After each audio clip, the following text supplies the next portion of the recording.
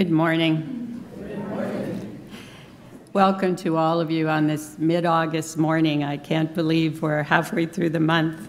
Thank you, Diane, for the lovely music that welcomed us to worship today.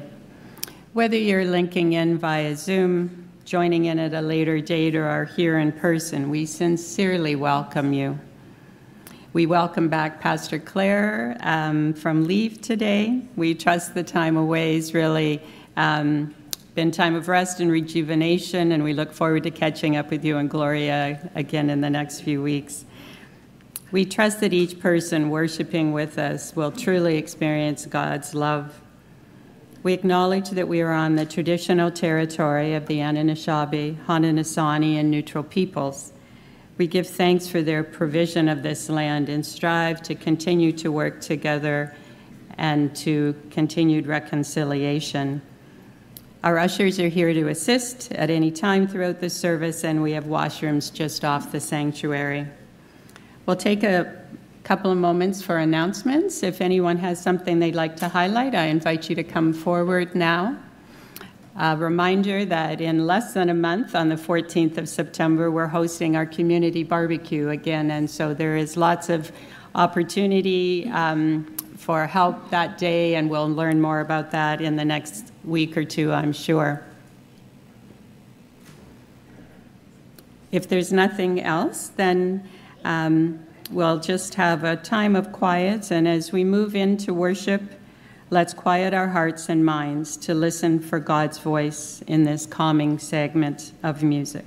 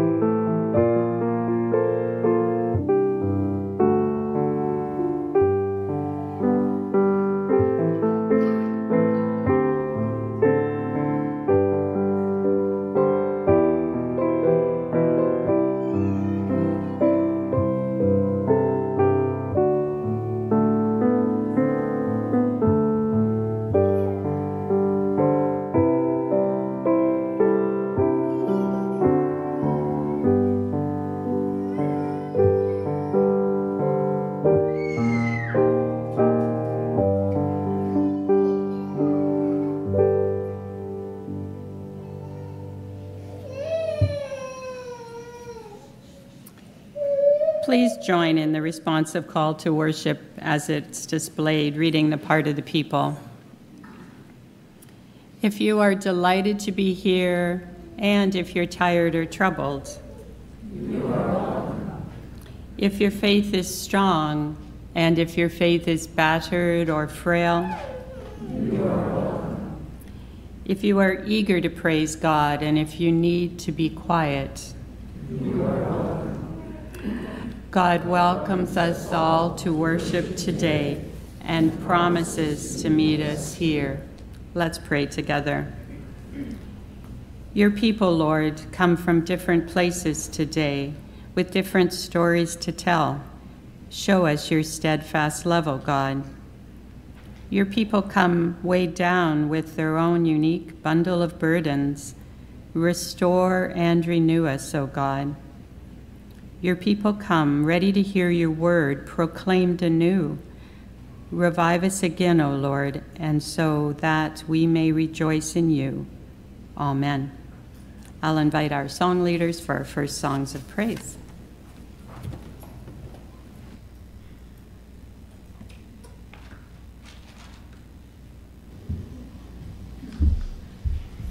Good morning. We will be singing two songs of praise this morning.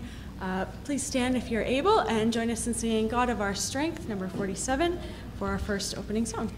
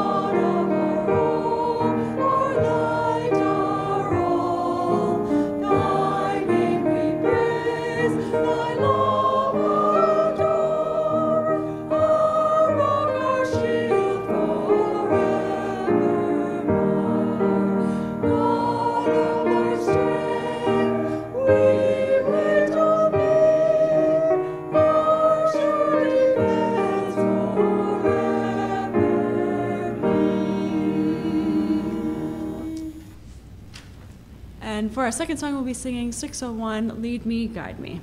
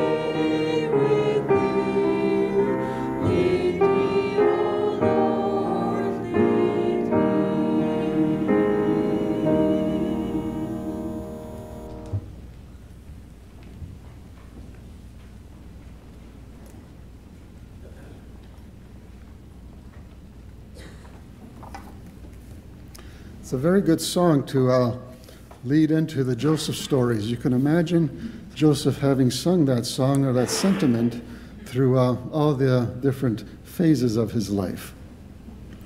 If you were here last week, you know that we began a pulpit series on Old Testament Joseph, and we started by looking back 3 generations of his family tree and noticing some rotten values growing there for generations.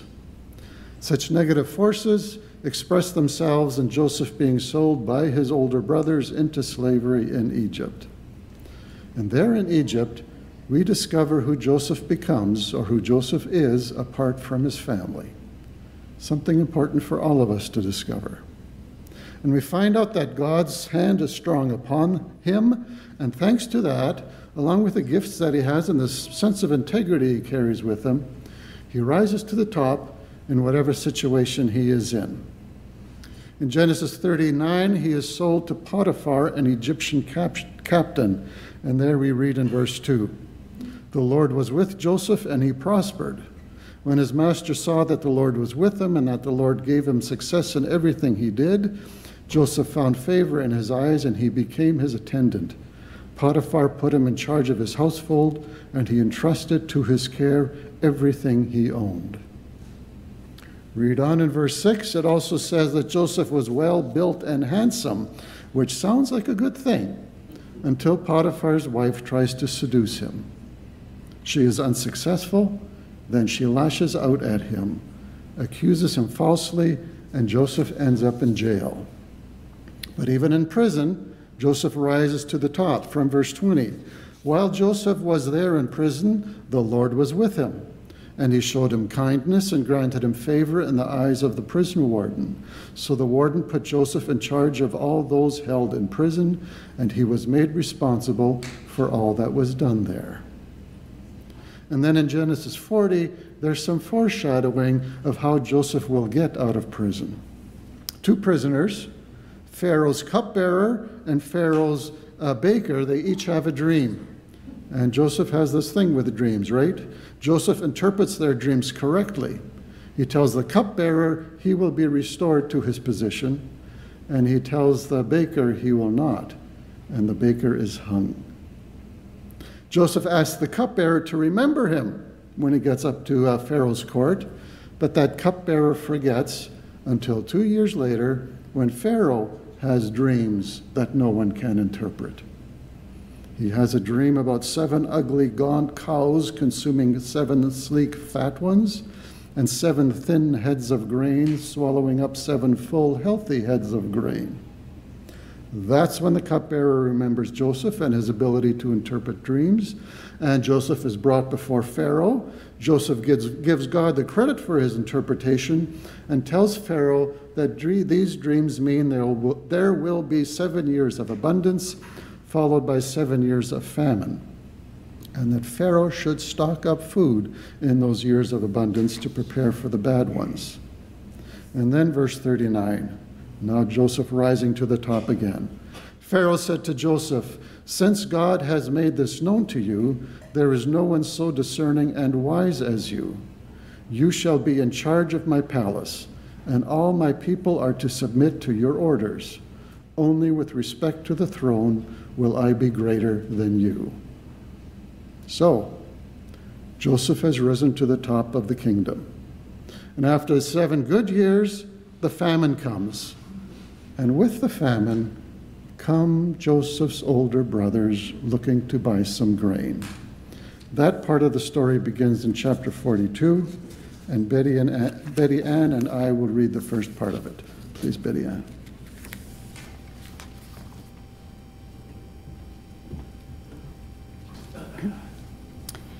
When Jacob learned that there was grain in Egypt, he said to his sons, why do you just keep looking at each other?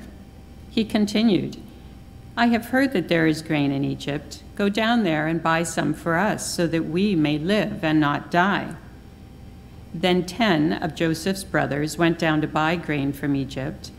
But Jacob did not send Benjamin, Joseph's brother, with the others, because he was afraid that harm might come to him. So Israel's sons were among those who went to buy grain, for there was a famine in the land of Canaan also. Now Joseph was governor of the land, the person who sold grain to all its people. So when Joseph's brothers arrived, they bowed down to him with their faces to the ground.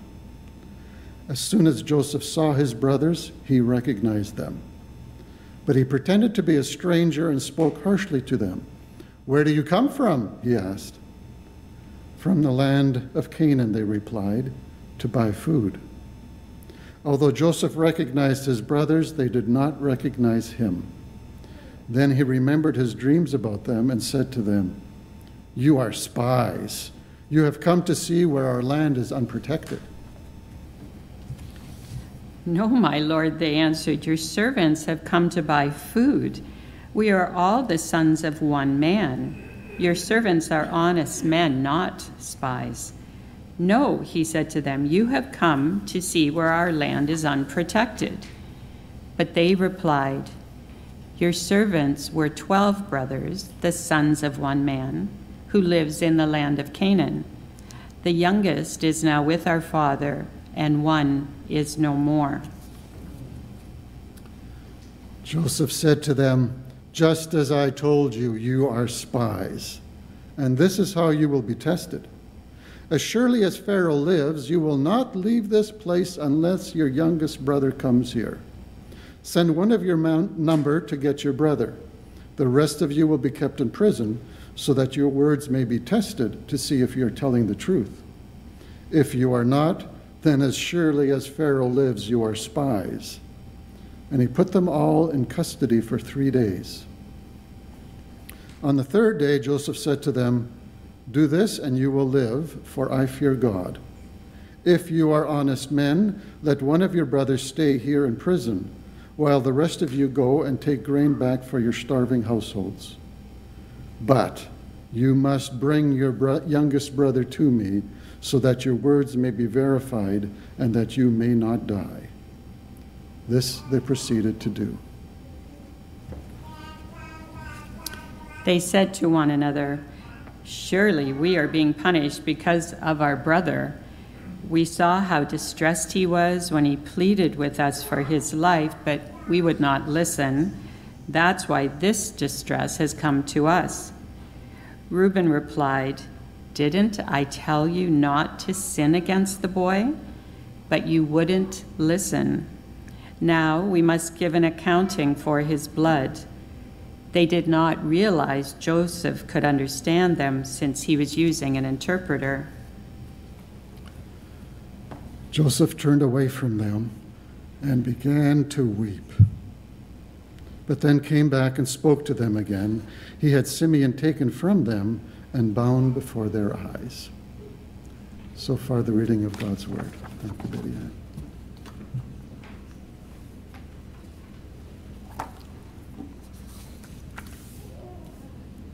The Old Testament Joseph stories, especially this middle part, might be the oldest rags to riches stories ever written. Here, Joseph goes from being a foreign slave to being second in command of an entire nation. He moves from the depths of prison to sitting on the heights of the throne room of Egypt. It's like the American dream, some 4,000 years before there was such a thing. And it tempts us to look at these chapters and this story as a lesson on the secret to success and what it takes to succeed in this world, how to go from rags to riches yourself. And there's lots of interest in that today and in these days, in finding and selling the secret of success in this world. Flip through any media, and there's no end to advice on how to strike it rich, how to become successful, how to rise to the top like cream. There's stock market advice, there's Shark Tank entertainment, there's inside info on tax breaks and government grants to exploit. There's amazing strategies on how to strike it rich in real estate.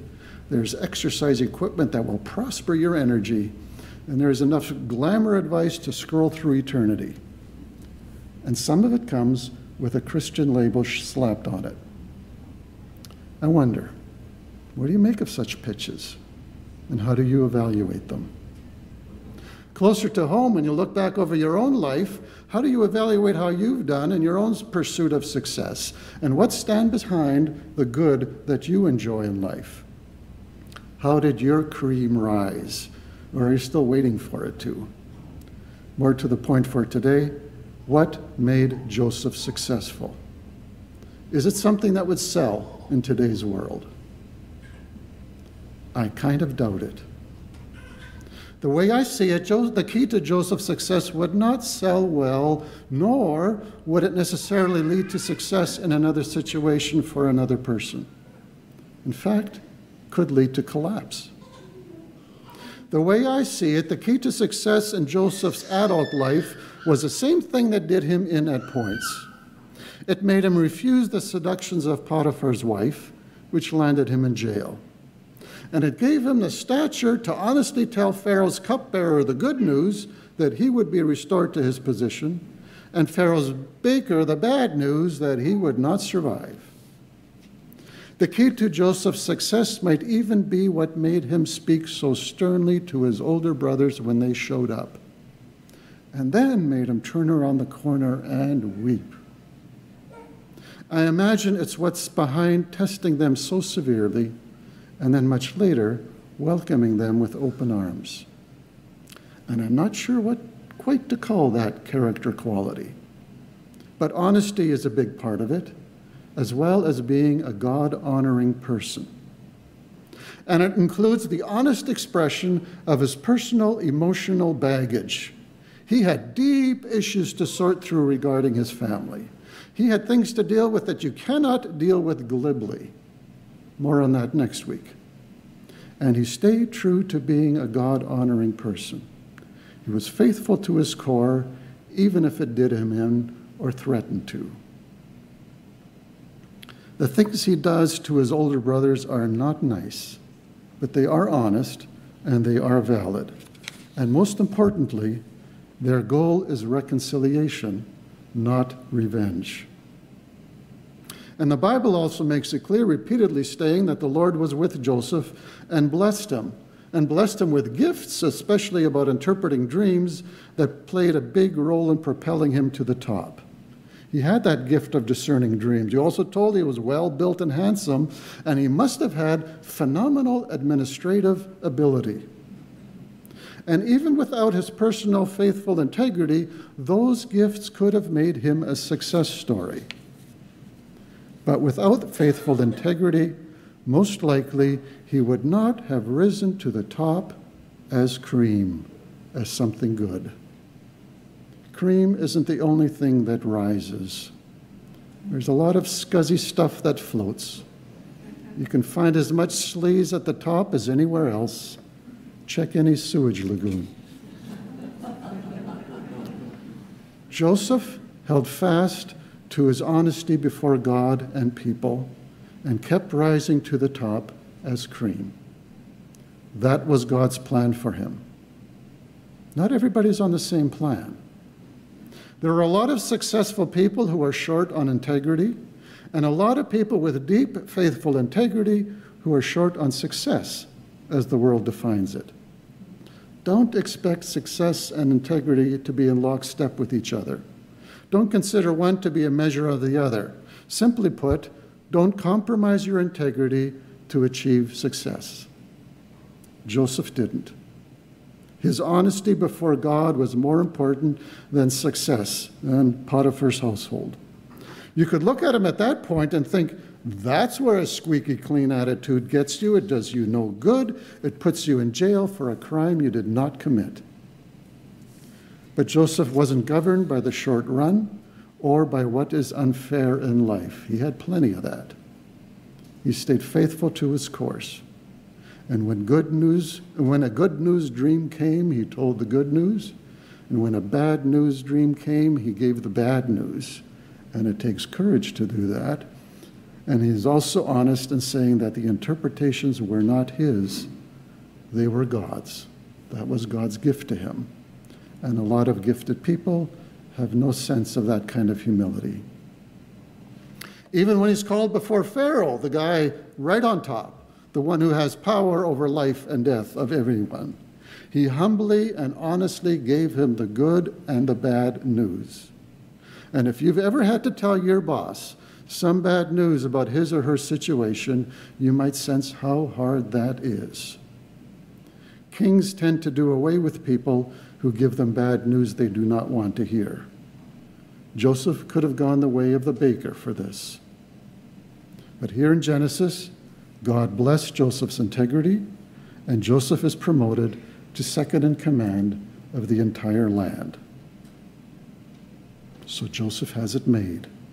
He's about 30 years old. Next to Pharaoh, he's the most powerful, most successful man in all of Egypt. 13 years ago, doesn't look long from this side of life. 13 years ago, he was a cistern-shocked teenage slave. Now a foreign country is at his feet, and responsibility for that country is heaped upon his shoulders. And for the next 7 years, he does an outstanding job of storing up grain for the bad years to come. Blessings abound all around. The slave days, the false accusation, the 2 years of being forgotten in prison, they are all behind him now. He is basking in the abundant provisions of God, having the best life the Egyptian empire can offer. And it's fair to say at this point in the story we have a lesson on maintain your integrity, remain faithful and true, and see what God does with that. Here we see what God did with that for Joseph. God prospered Joseph as few have prospered since, but we're still very far from a happily ever after ending. In fact, it kind of feels like all this prospering is setting Joseph up for the greatest challenge he'll ever face. Because here at the pinnacle of his success, Joseph is thrown into an unexpected tailspin that threatens to undo him. Because next comes the famine, and Joseph is hurled back to a deep pit of pain. Next comes the famine, and with it Joseph's older brothers, bowing down before him, just as his dream had said they would. They are at his feet. There they are, begging to buy grain so they can live. He hadn't seen him in 20 years. Last time he saw him, he was begging for his life, and then watching them count their cash as the Ishmaelites carted him off to Egypt. And now, there's Joseph, about 37 years old. He has felt the hand of God upon him through thick and thin. There is Joseph, the most successful man in all the land. There is Joseph internally falling apart in the face of his starving, begging, ignorant brothers who are face down before him. Why? What do you think that's all about? How would you understand it? Maybe you felt a twitch of that sometime, when a childhood trauma resurfaced and you felt like a child again. Your childhood self was there and you were at a loss on how to deal with it. Such trauma can create deep, visceral woundedness that sticks around if unresolved. So although Joseph knows exactly where he stands before God, exactly where he stands before the entire nation, he does not know how to stand in his own family. He's kaput.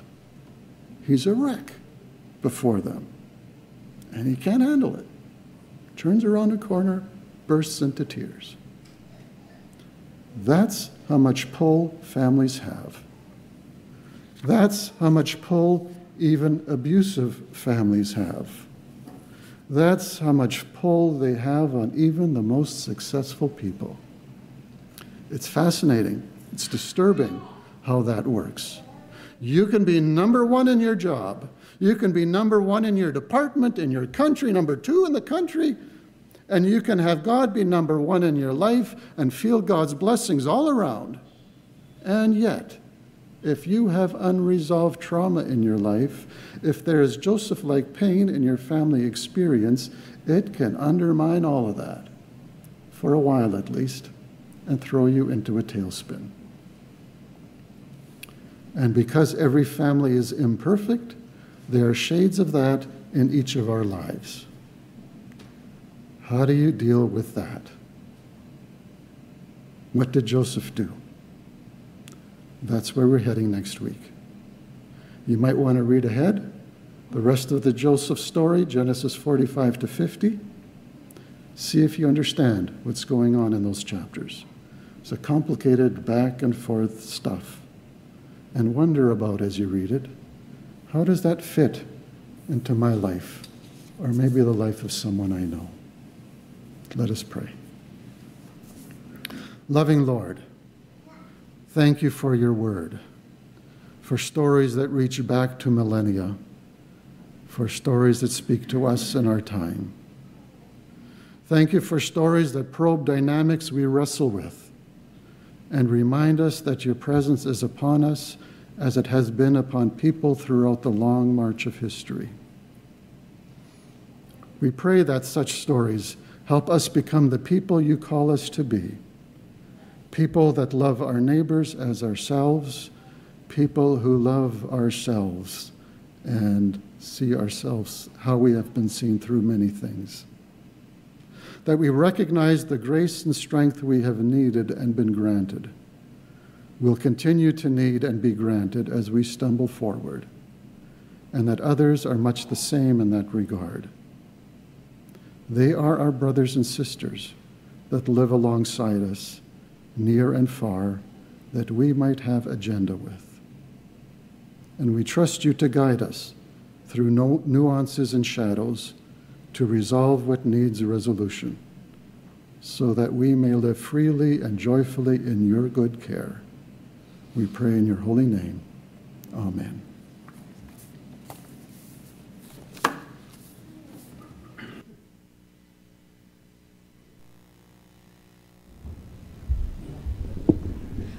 Please stand if you're able and join us in singing our song of response, number 203, O God, our help in ages past.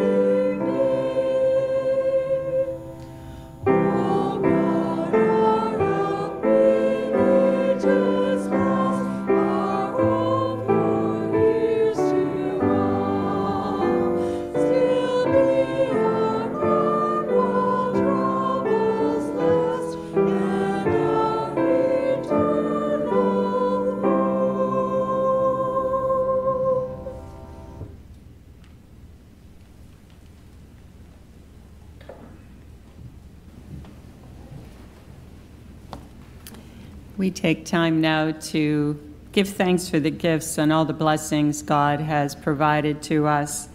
Thank you over the last weeks and again today of placing your offerings in the offering plate on the back table. In a few moments, Rod's going to bring that forward and we'll bless our offering. If you haven't had an opportunity yet to place your card or envelope in the plate, it will be on the communion table after the service. Rod, I invite you to come forward now.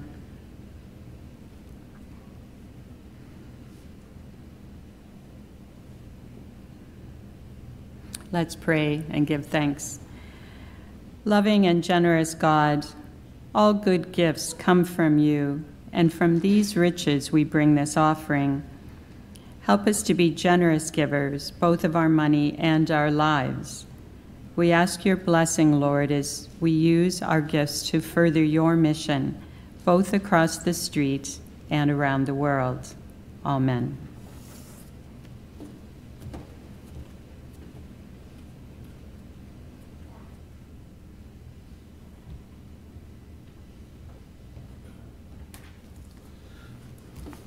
Thank you again, Paul, for the words in the Old Testament on Joseph. It's good to recount the story, although I'm not sure about all these to-be-continued messages. It keeps us thinking through the week, but it's good. It's good nonetheless. We'll have to go home and do some homework.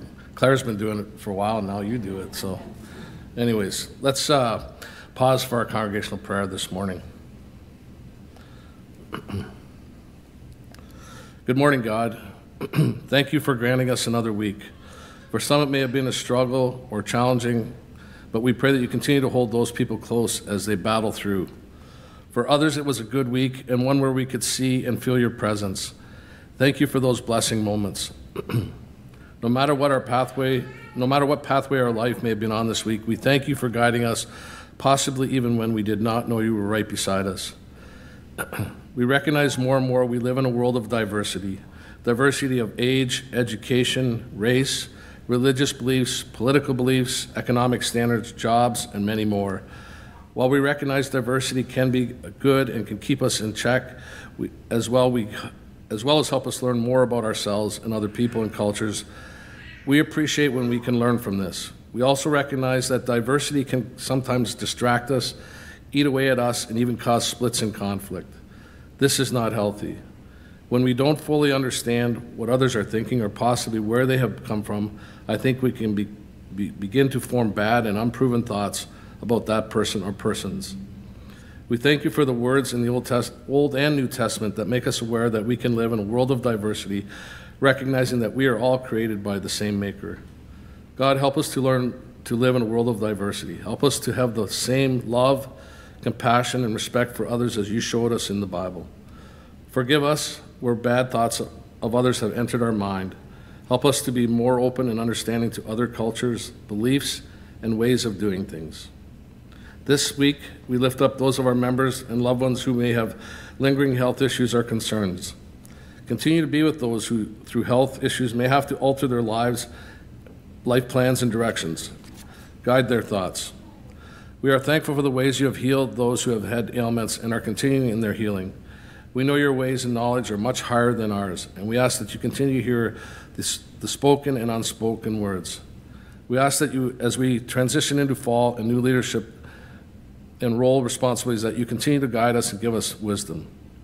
Thank you for guiding us in current and future pastoral roles and transitions. We also ask that you be with those around the world that are facing war and much uncertainty. It is hard for us to fathom the pain and loss war and unrest can cause as we live here in a peaceful nation. God, be close to the innocent families and children where peace does not exist. Somehow allow the leaders of these groups to understand the frailty of life and to understand at what cost their power and decisions may be exacting.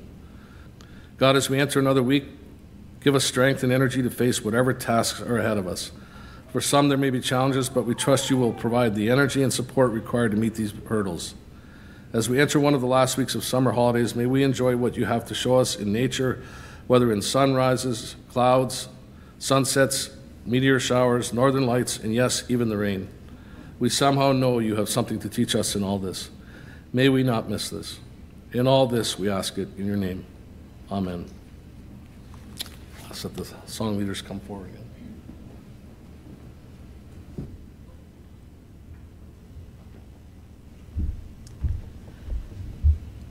So for our last song, we'll need your hymnals because we do not have the permissions to put the words on the screen.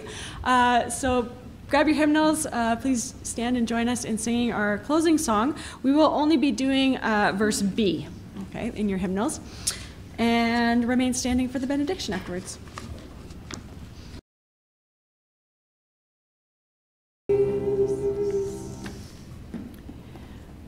With the words of this sung blessing settling on our hearts, go into the week knowing God is with us.